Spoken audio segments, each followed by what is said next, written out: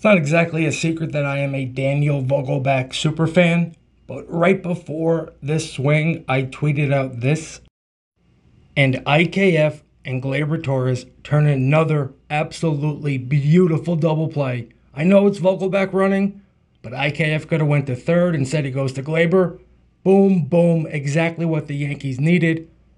Sorry, Vogie, but I am a Yankee fan at the end of the day.